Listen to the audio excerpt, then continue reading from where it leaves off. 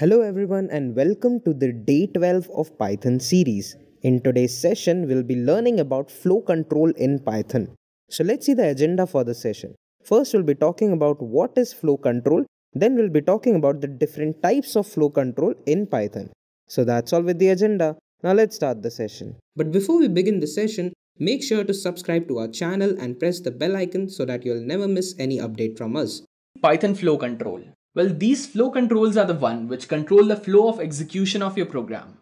So we have 6 different types of flow control in Python. If else, nested if else, for, while, break and continue. Let's discuss them one by one, starting with if else. So what is this if else? Let's see its syntax. If the condition is true, then execute statement 1, else execute statement 2. It's as simple as that. Let's see the flow of execution. You start it, you check the condition. If the condition is true, then execute block 1. If the condition is false, then go to the else part and execute block 2. Fine. Yeah, this block 1, it comes under if part. Alright. Let's move next. Let's move ahead. Next is nested if else. Let's see the syntax. If condition 1 is true, then execute statement 1. Else, if condition 2 is true, then execute statement 2. If none of them is true, then execute statement 3. Let's check the flow control of it. Start, check for condition 1. That is, if condition 1 is true. So if condition 1 is true, then the statement executed with the if block is executed. That is, execute block 1. If first condition is false, then go and check for the second condition, that is else if condition. Now if else if condition is true, then your second block would be executed. If none of them are true, then finally the else block would be executed. That is execute block 3. And yeah, remember one thing, there is no condition associated with the else block. Else block would only execute if all the above conditions are false. Fine? Alright. Next is the for. Let's see the syntax. For iterating variable in sequence, colon execute statement. Let's check. Well, it's the example of a program. Like start, we are defining a variable as count equals 0. Then execute statement. Then increment the value of count by 1. And then check the condition if count is less than 10. Is 1 less than 10? Yeah, the condition is true. So again repeat it and again execute the statement. Again increment the value of count by 1. That is count become 2. And again check if 2 is less than 3. And so on, continue this till 10 is less than 10. And when this thing arrives that 10 is less than 10, your condition become false and you exit the loop. So this is how a for loop works. Let's understand this in a better way with an example. So this is our code. Alright. We have defined a list fruits as apple, banana and cherry. For x in fruits, x in fruit of 0 is apple. Then print x. X is what? Apple. So apple would be printed as the output. Now again, what we'll do? We'll again go back and check for x in fruits. Now x of 1 is banana. Then print x. X is what? Banana. So it would print as banana. Again, it will go back. X and fruit of 2 is what? Cherry. Print x. Cherry would be printed. Now if it goes back, there's nothing left in the fruit. So nothing would be printed. Alright. So you got the final output as apple, banana and cherry. Fine. Alright. So let's move ahead. Next is the while. The syntax for this is while condition is true, then execute set of statement under the while. Start, check for the condition. If it is true, then execute block 1 and then again repeat the loop until the condition is true. In case the condition is false, then just exit the loop. Let's understand this better with an example. This is my code. Like a equal 1. In variable part I got a equal 1. While a is less than 5. Is a equal 1 less than 5? Yeah, condition is true. Then what? Print the value of a. Alright, so we got the output as 1. After getting the output, increase the value of a by 2. So a plus equal to 2. That is 1 plus 2 equal 3. Now again go back to the loop. Check for the condition. Is 3 less than 5? Condition is true. Then again go to the print a part. What is a? 3. So print a. So you will get the output as 3. Again increment the value of a to 2.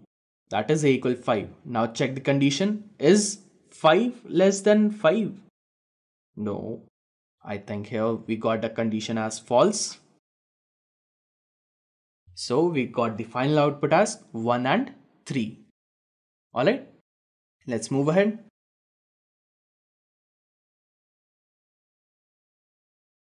Here's another example.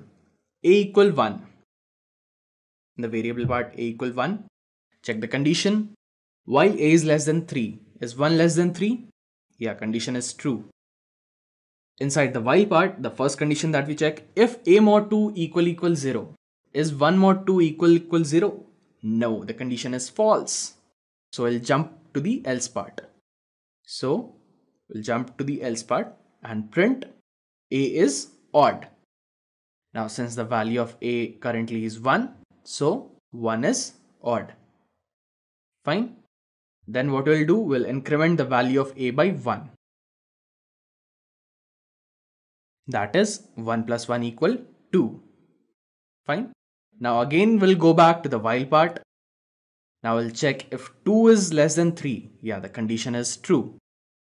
Fine. Now what we'll do, we'll jump to the if part and check if 2 mod 2 equal 0. Yeah, the condition is true. So this time we'll check if 2 mod 2 equal 0. So yeah, the condition is true. So what it will do, it will print the if part statement. That is a is even. A in this case was 2. So 2 is even. Fine. So this is our output. Next, again it will go and increment the value of a by 1. So now 2 becomes 3. Again it will go back to the while part. Is 3 less than 3? The condition is false.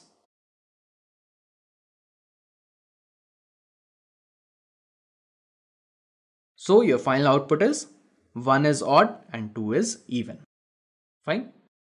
So this was about the while statement. Let's move ahead and learn about break. So this break statement, it is used to break the loop at a certain condition. Alright. Let's understand this with the help of this flowchart. Start it, check the condition. If the condition is true, then check the break condition. If the break condition is false, then only execute block 1 and repeat the loop. If the break condition comes to be true, then break the entire loop and then exit the loop. Alright. Let's check it with an example up here. For example, a equal 10.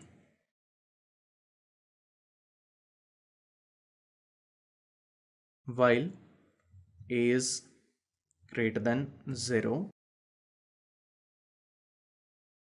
check for if a is not equal to 5. If a is not equal to 5,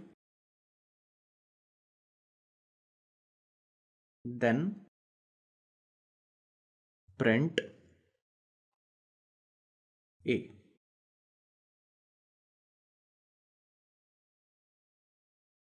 Else break it. Fine. Let's execute it. Sorry. Just manage.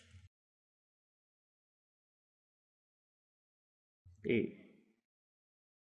minus. If you want to make a career in data science, then Intellipaat has IIT Madras Advanced Data Science and AI Certification Program. This course is of very high quality and cost effective, as it is taught by IIT professors and industry experts. So we got the output as 9, 8, 7 and 6. Fine.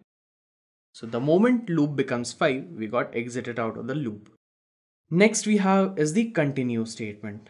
Well, the continue statement won't break the loop. So it will just skip the statement in case the condition is true. Let's understand this with the help of this flowchart. So start, check for condition 1. If it is true, then check for continue condition. If it is false, then execute block and repeat.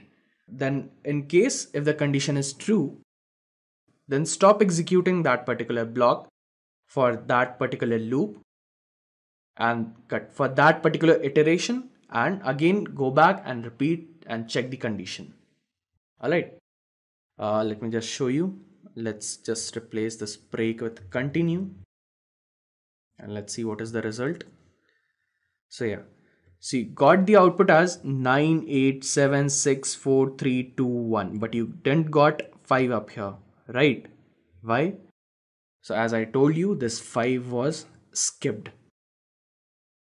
Fine. So this was all about the flow control. So let's proceed and learn about function. So what are these functions? Well, a function is a block of organized reusable set of instruction that is used to perform some related action.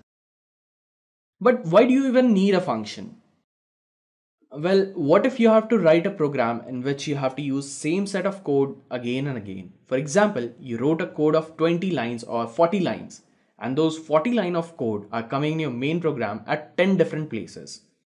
And you have to use those 40 lines of code 10 different times in the program. So I don't think that none of you would be interested in writing the same lines of code again and again. So in order to resolve this issue, they created function. So well, this function is a block where you write your code which you think you might use it again at some point of time. Therefore, it allows the reusability of the code and thus minimizes the redundancy. In Python, there are basically two types of function. The first one is the user-defined and the second is built-in function. Let's see them one by one. So what is a user-defined function? Well, any function defined by user is a user-defined function, right? Syntax. It starts with the keyword def, after that an identifier for a function name, and then you pass the arguments into it. Alright, followed by semicolon, and after that you mention the set of statement inside it. Alright, let's see an example. For example, if you want to add two arguments, so you define a function as add, and inside add you pass two parameters as a and b. So sum equal a plus b and return sum. That's it. So it's as simple as, let me just define a user defined function for you. It's like it starts with the keyword def. After that I'll write a function name as add. Inside that I'll pass two arguments, a and b, semicolon, and this function should return me the sum of a and b. Alright, fine. So this is my user defined function. Next is the built-in function. Now these built-in functions are a predefined set of functions in Python. We have abs function which returns the absolute value of a number. We have all function which returns true if all items in an iterable objects are true. We have any function, ASCII function, ben function, bool function, and many other built-in functions are available there in Python. If you want more information about it, you can just check out the Python official doc. Alright. Now that we have defined a function, now let's see how we can call a function. So calling a function, well, there are two ways of calling a function. You can either call it by passing a value or by passing a reference. Let's see them one by one. So first is pass by value. Calling a function by passing the value. For example, a equal 10. Def, that is keyword. So we are defining the function as print the value of b is b. And again inside the function we are updating the value of b to be 100. And print the new value of b is b.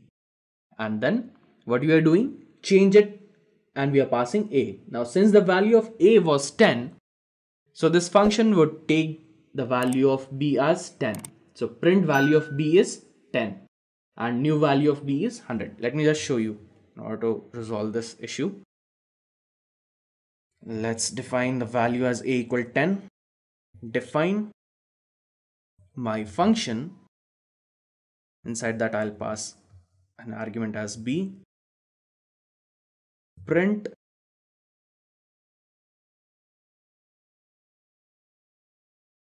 the value of b is b. You have to concat. Fine.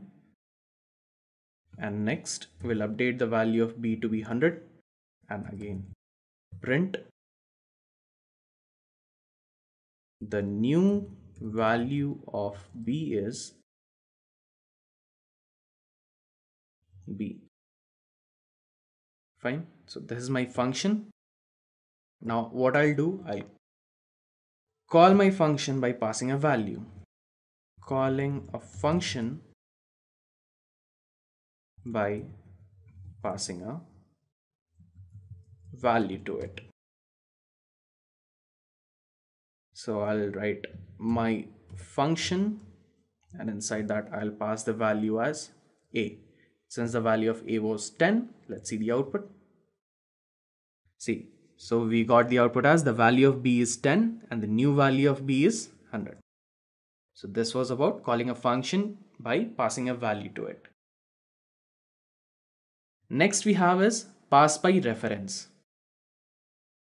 Calling a function by passing the reference. For example, so we have a list as c, 10, 20, 30. So we are defining a function as change them, and we are passing an argument d to it. Inside the function we have print value of d is d. D of 0, it's a numeric constant. We are defining it as 99. D of 1 as 98. Then print the value of d is d. Then change them. Now when we are calling a function by passing the reference, so what we are doing, we are just passing the entire list to it. So what will get the output? We'll get the output as value of d is 10, 20 and 30. And the new value of d is 99, 98 and 30. Let me just show you with an example. C equal 10, 20, 30, right? Now let's define my function 2. Inside this, d is what? Print the value of d is d. Alright. Next we'll define some numeric literals like d of 0 is equal to 99. D of 1 equals 98. And then print the new value of d is again d. Fine. This is my function. Now if I call my function using pass by reference, so my function 2, and I pass the value c into it. So let's see what we get the output. So we got the output as the value of d is 10, 20, 30 and the new value of d is 99, 98 and 30. Fine. If you want to make a career in data science, then Intellipaat has IIT Madras Advanced Data Science and AI Certification Program. This course is of very high quality and cost effective, as it is taught by IIT professors and industry experts.